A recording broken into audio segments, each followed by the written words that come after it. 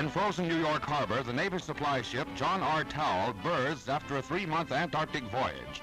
Families of the 58 officers and men are on hand with warm welcomes that help make up for the frigid weather. The Towle's men were busy saying hello, but they did complain that it was warmer back at the South Pole.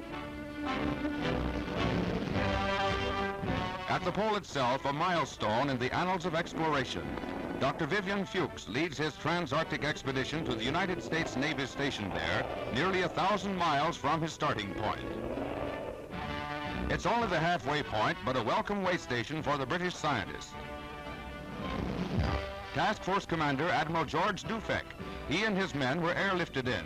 Fuchs made it the hard way, overland, one of a bare handful in history to achieve the feat, and the only one to attempt still more to continue on the first trek from shore to shore across the pole.